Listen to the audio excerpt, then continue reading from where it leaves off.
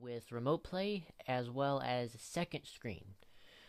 So let's go ahead and get started. The first thing that you're going to need to do is go on your PS Vita. So let's get it in focus here. And go down to the PS4 link application and go ahead and open that up. And then once you're on this screen, you need to now move back over to the PS4. So let's get that back into focus as well. Okay. So now once you've done that, that was real quick. You need to go on the PS4 over to settings and hop right down here to PS Vita connection settings. So click on that. Now once you're in here, you need to make sure remote play is enabled as well as directly connect with PS Vita, because if you have this checked, it will connect you with the PS4 to the PS Vita directly via a private local network and not over an actual internet connection. So if you select this option, the PS Vita's remote play will be much more smooth and much faster.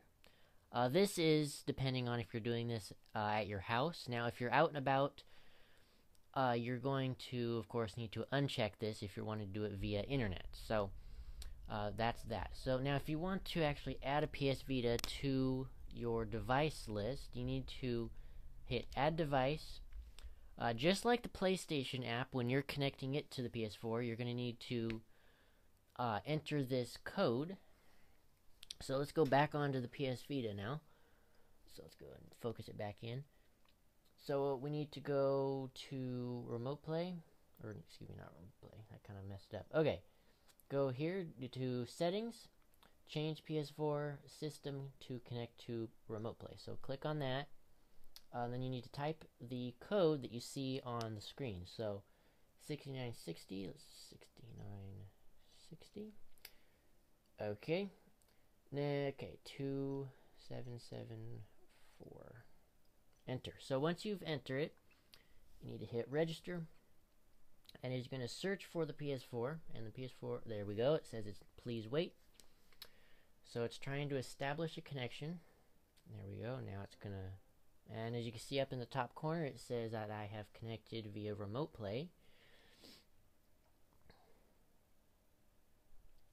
And we should see the PS4 screen. There we are. So as you can see, it is mirrored. You can see the exact same thing on the PS Vita as you do on the TV screen. So you can now use the PS Vita essentially as a controller. So as you can see here, everything is being mirrored. So we can hit, say, a PlayStation button here. If you want to go back home, you hit that and it'll bring you back. So as you can see there, we have an identical mirrored display on both screens.